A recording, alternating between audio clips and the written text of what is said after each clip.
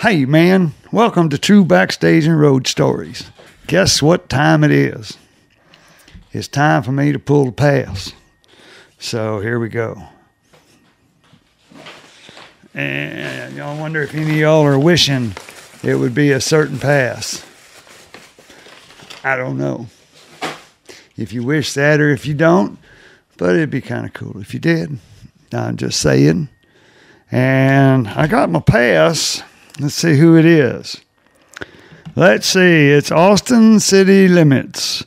That's a venue in Texas that a lot of artists, period, play at Austin City Limits. They do a little show and they film it and put it on PBS station. I think PBS is the one that still carries it. I'm not sure, but I think they are. So, you know, Austin City Limits was a great little place in of course, Austin, Texas.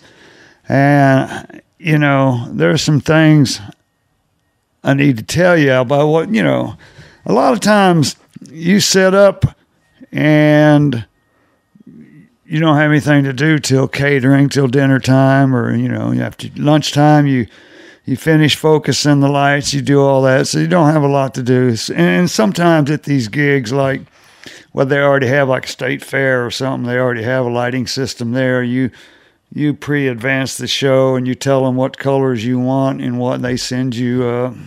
You know, it's not like it is today where you could just say, okay, here, let me email you a plot of what the lights are and what they look like. And here, no, back then it was like, yeah, we had faxes, so they could fax you like a design of what the lighting looked like. But on the shows like the Austin City Limits, though, you know, the equipment's already there. You don't have to bring your stuff in, is my point.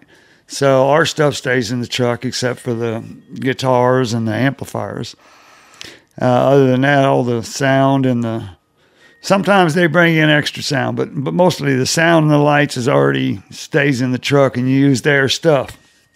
And Austin City Limits is one of those places. So if you don't have to load your own gear in, you have a lot more time on your hands. So it's either sit in the bus and watch movies or play. Back then it was Nintendo, I think. Might have been Atari. No, I don't think it was Atari. But I'm sure there was Atari in some of the buses. Or I think we had Nintendo. I don't remember which version. But sometimes you sit in the bus. If you had a bus, we had a truck, but it also had, you know, TV in it. And sometimes you sit there and you got nothing to do. And the band will come in and do a sound check. Well, the sound check may be around 3, it may be around 5 o'clock. So you don't know, man. But you got to go sound check. And then after sound check, sometimes the band will go back to the hotel, or sometimes they'll just stick around and hang around. A lot of times they hung around. And one time we went there with Don Williams, and I got a lot of stories about Don Williams. I already told you that, didn't I? So, but that's where we went to Austin City Limits with, and I've been there a few others, but this time it was Don. So, you know, you load in to a show, and then you set everything up, and you focus the lights, and once the lights are focused, you kind of go repair stuff, or you do whatever needed to do to maintain the system that you're traveling with. Well, a lot of times you have some spare time in the afternoon before the show. You know, you take a little dinner break, and you got maybe an hour to kill, maybe. And then you take a break, so you do things, and the band, you know, they'll come in a lot of times for sound check. And when they come in for sound check, some of them go back to the hotel, some of them don't. Some of the ones that stick around, you know, they have a bus, their bus is there, so they can hang out on their bus or do whatever they want to do. Well, one time, a friend of mine was the guitar player for the band that I was working for, and we decided we go toss a football backstage. So we're throwing football, and I love to throw a football. To me, playing catch with football is, I'd rather do that, to kill time, other than play golf, which we did a lot of that too. But this particular time, I threw the ball a little low, and the guitar player reached down to get it and broke his finger. I know, I felt horrible. And I got to tell you, the artist was not happy at all. Not happy at all. And I wanted to tell y'all, not just about the breaking the finger, but that's just the kind of stuff we did. Like I told you about the time with shooting water guns with Lori Morgan. You had got to have fun while you're out there. So we did. We had fun. We did things. And then we also, a lot of times you knew people in certain cities and you'd invite them to the show. Well, you learn pretty quickly. Usually you just get them tickets because you don't want them to have passes, because a lot of these people take advantage of a situation. A lot of people think that Backstage is nothing but a bunch of topless girls and partying and drinking. Well, that's not the way it is. And, I mean, usually you just see people sitting on cases waiting for the show to go on or waiting for something to happen. So there's not a lot of stuff going on backstage. There's mainly a lot of work. And if there's no work, you'll see them sitting on the cases. But mainly it's all work. And a few times, you see a few back there, but not, especially not, I don't know about nowadays. I haven't been on the road in a while, but when we was out there, it happened a little bit.